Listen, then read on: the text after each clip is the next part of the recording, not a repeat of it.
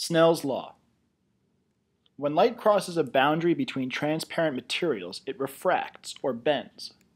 Snell's law relates the incident outgoing angles of the light to how fast the light travels in the materials. Snell's law is specifically n1 sine theta 1 equals n2 sine theta 2, where n1 and n2 are the refractive indices in the two materials, and theta 1 and theta 2 are the angles with respect to the normal of the light.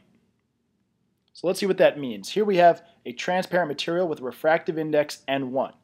That means that the velocity of light through this material, or v1, is equal to c divided by n1, where c is the speed of light.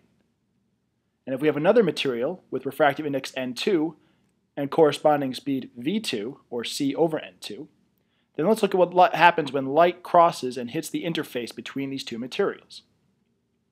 So here's our light that's traveling through the material with refractive index n1, and it hits the boundary.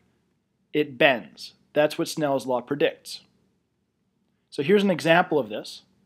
Here's a laser that's hitting some glass, and the laser beam is refracting. It's bending through the glass as well as reflecting off of the surface. So we can draw a normal, or a line that's perpendicular to the interface or boundary between the two materials, and label theta 1 the angle that the incident light makes with the normal, and theta 2 the angle that the outgoing light makes with the normal. And the specific statement for Snell's law is that n1 times sine theta 1 equals n2 times sine theta 2. In our specific example that we've drawn, n2 must be larger than n1. Since theta 2 is smaller than theta 1, which means that sine theta 2 is smaller than sine theta 1, n2 must be larger than n1 for Snell's law to be satisfied.